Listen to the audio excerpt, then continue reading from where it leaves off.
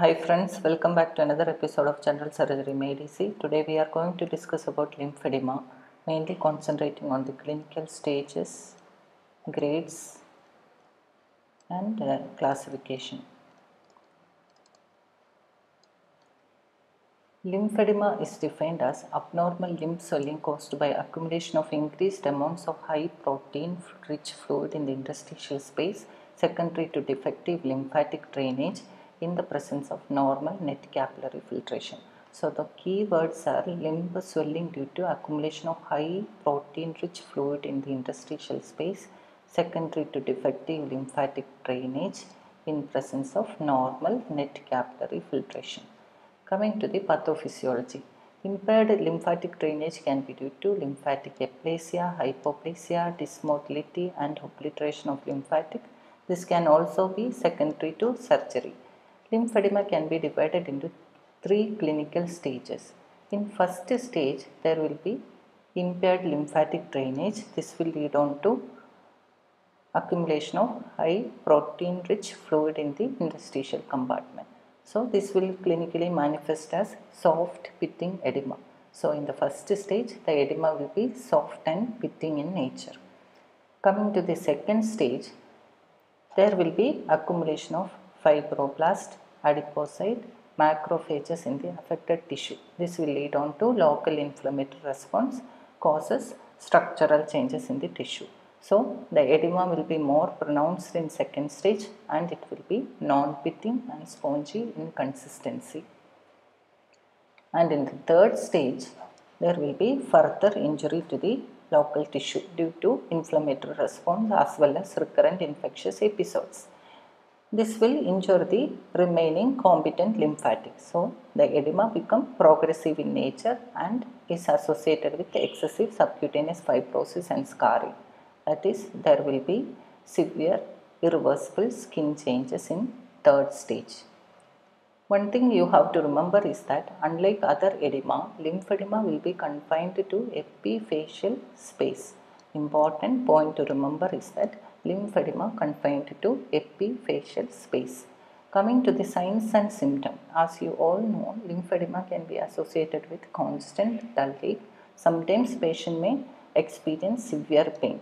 There may be burning and bursting sensation, sensitivity to heat, pins and needle sensation, cramps, skin problem like flakiness, weeping, excoriation, and in patient with rheumatoid arthritis, there may be backache, joint problems, and lymphedema associated with infectious condition. There may be acute infective episodes or athlete's foods. If the lymphedema involves the food, there are some important clinical signs you can elicit. First is the loss of contour of the angle. This is known as tree trunk pattern. Then patient may develop a buffalo hump on the dorsum of the foot.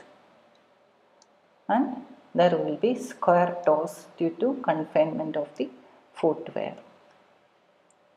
And skin on the dorsum of toes cannot be pinched. This is due to subcutaneous fibrosis and known as stemmer sign. Lymphedema usually spread proximally to the knee level, and in early stages it will be pitting and edema will decrease in the morning hours. In this picture you can see loss of contour of the ankle known as tree trunk pattern, buffalo humping on the dorsum of the foot, and square toes due to confinement of the footwear. Other signs that you can elicit in advanced stages of lymphedema are fibrosis and dermal thickening associated with hyperkeratosis, chronic eczema, fungal infections of the skin and nails, fissuring, verrucae. Ulcerations are unusual in case of lymphedema. Unlike venous edema, ulcerations are unusual. Now coming to clinical grading of lymphedema. According to Brenner, lymphedema is divided into 4 grades. First is the subclinical or latent grade, where there is excess interstitial fluid accumulation and histological abnormalities in the lymphatics and lymph node, but no clinically apparent lymphedema. So, in the subclinical or latent grade, there is histological abnormality but no clinically apparent lymphedema. In grade 1, there will be pitting edema. Edema pits on pressure and swelling largely or completely disappear on elevation and bed rest. In grade 2, edema does not pit and does not significantly reduced upon elevation. And in grade 3, edema is associated with irreversible skin changes like fibrosis and papillae formation. In this picture, you can see a grade 3 lymphedema associated with irreversible skin change like severe fibrosis and papillae formation. So, after completion of clinical staging and grading, we are moving on to most important portion of today's lecture, that is clinical classification of lymphedema. Lymphedema is primarily divided into primary lymphedema and secondary lymphedema. Primary lymphedema is due to unknown etiology and secondary lymphedema is due to a known cause. Primary lymphedema, the proposed etiology can be congenital lymphatic dysplasia and aplasia. It may also be due to barefoot walking. Primary lymphedema affects legs common than arms. Why? Because effect of gravity, bipedal posture of human beings, less developed lymphatics in the lower limb when compared to arms, increased susceptibility to infection and trauma, loss of veno-arteriolar reflex with increased age and associated diseases. Primary lymphedema can again classified based on genetic susceptibility, age of onset and lymphangiographic findings. Based on genetic susceptibility, primary lymphedema is divided into lymphedema with genetic susceptibility and without genetic susceptibility.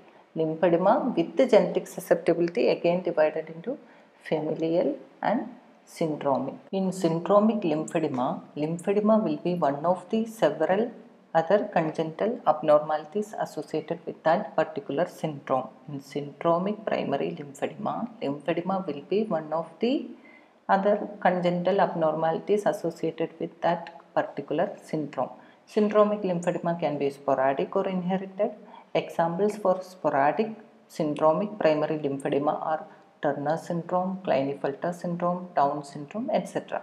As you all know, there are several manifestations associated with this syndrome and lymphedema will be one of the manifestation. And example for inherited syndromic primary lymphedema are lymphedema distichiasis. Here there is single gene defect, and Klippel-Trenaunay-Weber syndrome where the gene defect is uncertain. But these two syndromes can be inherited to progenies. Unlike syndromic, in familial lymphedema, the only abnormality is lymphedema and there is positive family history. There are two main forms of familial or hereditary lymphedema, that is type 1 familial or Nuni-Milroy disease, type 2 familial or Letizier-Meek disease. Coming to Milroy disease, this is an autosomal dominant disease. Here there is abnormality in gene coding for vascular endothelial growth factor located in chromosome number 5. There will be brownie edema of both legs and this develops from birth or before puberty. There are associated lymphatic abnormalities like hypoplasia or aplasia. In Meek's disease, this is also similar to Milroy disease only, but this develops between puberty and middle age. Here, one or both the legs are affected and arms are also be affected. And here also there is associated lymphatic aplasia or hypoplasia. Based on age of onset, lymphedema is divided into three types: congenital lymphedema, lymphedema precox and lymphedema tarda. Congenital lymphedema occurs at or within 2 years of birth. Males are affected more common than females and it is bilateral and whole leg is affected. In lymphedema precox, it occurs between 2 to 35 years of age. Females affected more common than males. It is usually unilateral and extend only up to knee level. And in lymphedema tarda, it occurs after 35 years of age. Obesity is one of the proposed cause for lymphedema tarda, and there are several unknown etiologies also. In this type, lymph nodes are replaced by fibrofatty tissue.